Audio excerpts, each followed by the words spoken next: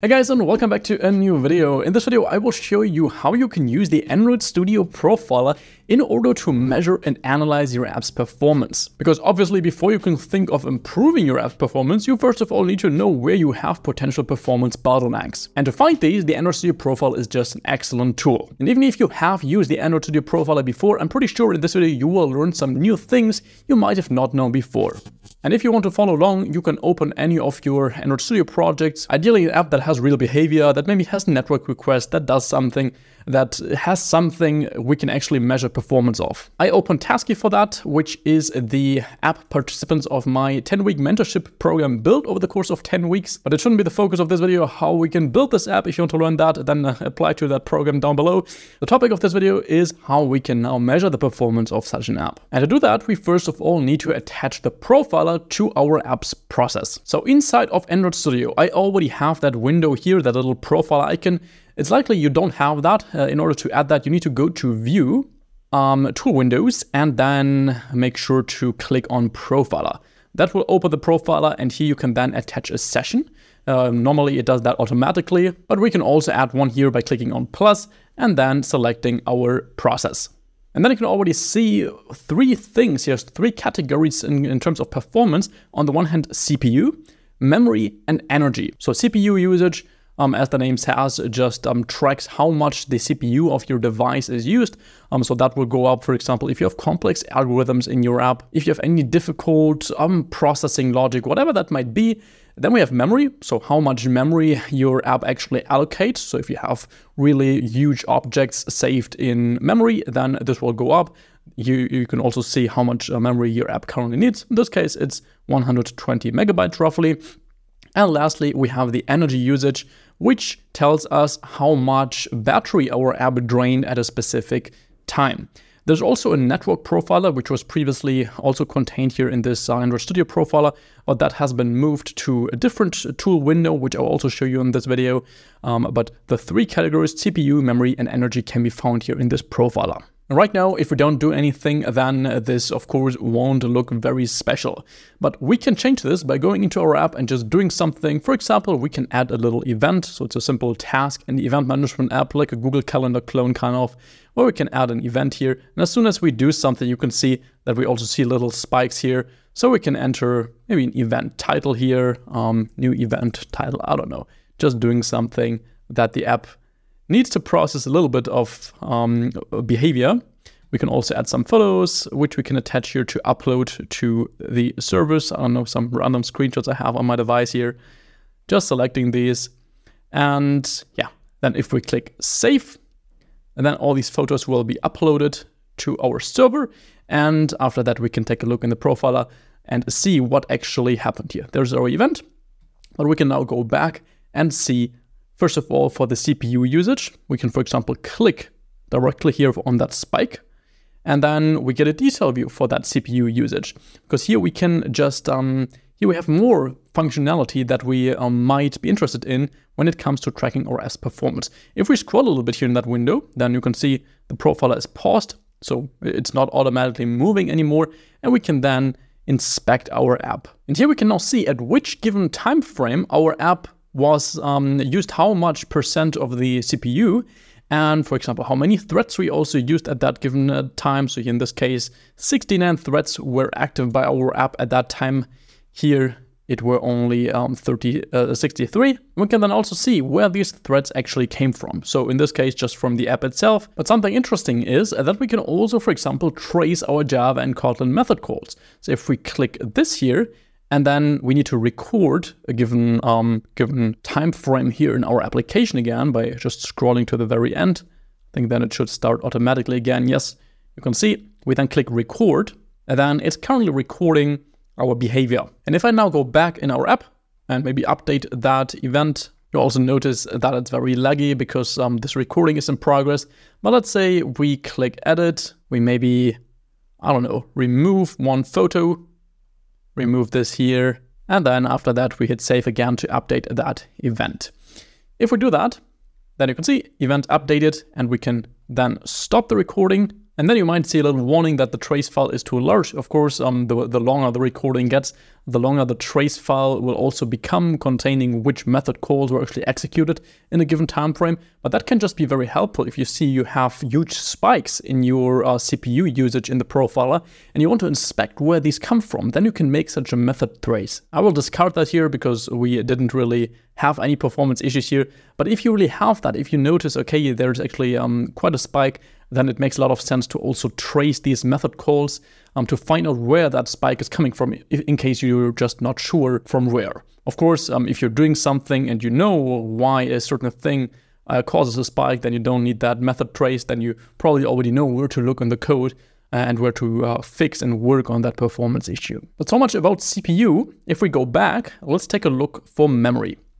We can also click on that. And then we also get a little categorized view here, which or how much memory actually is used by which kind of categories. So by Java, by the native development kit, by graphics, by the stack, and by your code. And that's something we could also record right now. So for example, we could capture a heap dump. So we can see which objects actually, which objects are actually currently in memory. If we click record, and then wait a little moment, it's fetching the results. Then we have a current heap dump, so just a list of all objects that are currently saved in memory in our heap.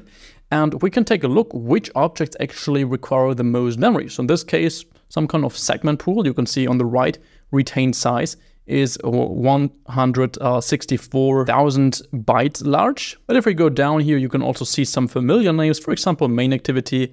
And we can see, okay, main activity actually uses 3,600 bytes in memory. So if you have issues with your app's memory usage, then this is the place to look. Then make such a heap dump to see which objects actually need a lot of memory and then work on these. But of course, only if that is an issue. If your app runs super fluently, memory isn't an issue, then you also don't need to optimize any performance things. But we can then also go back to this view.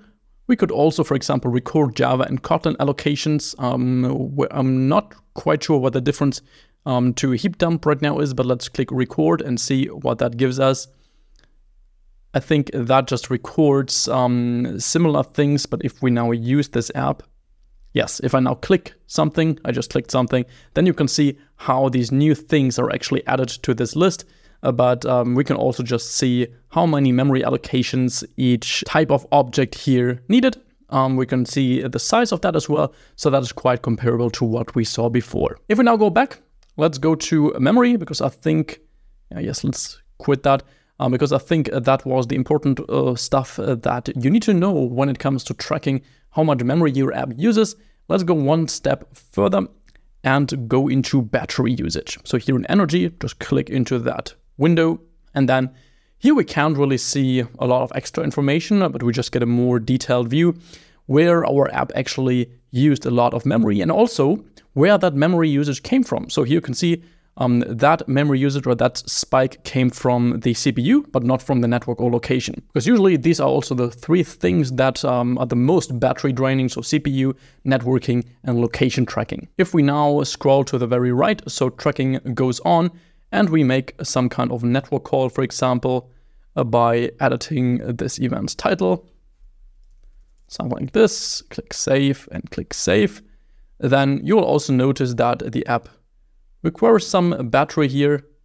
And here we can also then see that the network usage is light. So in that case, we of course had to make a network call, and that is also reflected here in our battery profiler. Also here on the top, for these little red bubbles, these indicate that at this point you made a touch event. So in my case, I just clicked on some kind of UI event, but that can help you to also indicate that this was a user action that triggered this battery spike, or it could also be that something in the background caused that battery spike. So if you have maybe a big spike and you're not sure if that was caused by yourself, by you doing something in the app, or by a background service, then you can use these red bubbles to actually get a feeling for where that spike might come from. But I think everything else here in this energy window is pretty self-explanatory. There's also not too much more we need to go into.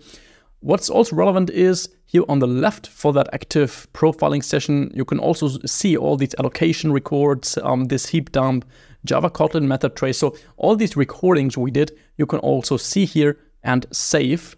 So here you can click on the save icon to also save these somewhere on your machine. But the last thing that I want to get into is network performance. So if your app performs some kind of network request, how you can track these and how you can see how much traffic there's actually going out of your app and coming into it. And that actually was moved out of this profiler where that was previously, and it was moved into this app inspection window. So in case you don't have that, you can also open this with View, Tool Windows, and then where is it, App Inspection, and open it that way.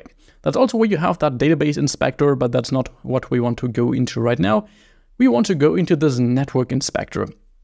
And if we click on this, it also starts running. Right now, no active network requests are firing, but as soon as we change this, for example, by actually renaming this event again, new, save, and as soon as we now click save, then you will notice that there is a spike. We see how many kilobytes, megabytes per second we're currently sending, and we can then use this here to inspect this. If we scroll a little bit, then it will stop to move. And we can see at this spike, it sent with 11.6 kilobytes a second. Oh no, it actually received something. So the response of that network request with 11 kilobytes a second, and it sent that with 1.5 kilobytes a second. That can be good to know, but I think what's especially very interesting in this network profiler is that we have something similar to the Chrome web developer tools. So if you ever did something with web development, then you know that in Chrome you can also inspect which network requests, which HTTP requests are fired from a website. You can inspect the response, so what kind of JSON response was returned. You can inspect the request, you can inspect the HTTP headers. What most people actually don't know is that Android Studio also has such a tool, which is this network inspector. So here you can see all these requests that were fired since we started that network inspector. In this case, it fired something. Here you can see to this URL, tasky.plcoding/event. Don't even try to send something to that endpoint. You will need an API key, which you only get in my mentoring program. But if we click on this, then we get something very similar as we know from Google Chrome. So on the one hand, we get the whole JSON body that was returned from the server. So quite some lines of code here. And that pretty much allows you to completely get rid of things like a logging interceptor for retrofit, which logs all requests that are outgoing and all the responses that are coming into your app, because Android Studio already has that internal logging interceptor for your network requests. So there's really no need for you to add your own interceptor where you then need to search for logs, take a look in Logcat, filter these. So that's quite some effort to find out what you sent to an API and what you received. No, here in this network inspector, you get that all in a little bit more readable format. It's still not formatted, I don't know why, but you get all the details here. So the request was sent to the event endpoint. It was a PUT request. Status code was okay, so 200. Content type, so everything you need to know. You can also go into the response tab here. Then here you get it as a formatted JSON, which is much more readable than you get in a Logcat with using a logging interceptor. You also see the request. So what was sent to the server, you can see the headers, so authorization, what kind of token you attached. And if we take a look under call stack, then here we just see which calls have been made to perform that request. You can see it went over a few interceptors. On the one hand, the JWT token interceptor, which attached the token to the request in this case, and the API key interceptor, which attached the API key to every request. So whenever you have some kind of network related issues, maybe you are getting a response, but not the right data, what you expect, or you're unsure if the correct data gets sent to the server, then take a look in this network inspector because it tells you all that without needing to search in Logcat. So I hope this gave you a good introduction to how this profiler and measuring performance in Android Studio works. Of course, it's always best to just try this out in your own projects, just play around with that a little bit, and you quickly get a good feeling for what kind of functionality you often need in this profiler and which is rather fancy for specific use cases where you have a specific problem. But what I showed you in this video is what you really need in 90 to 95% of the times. And no matter if you have active performance issues in your app or not, it definitely makes sense before you publish your app to just run the profiler once, have a normal usage of your app, because an app performs well on one device doesn't mean it needs to perform well on all devices out there. So I hope this helped. Thanks so much for watching. I wish you an amazing rest of your week and I'll see you back in the next video. Bye bye.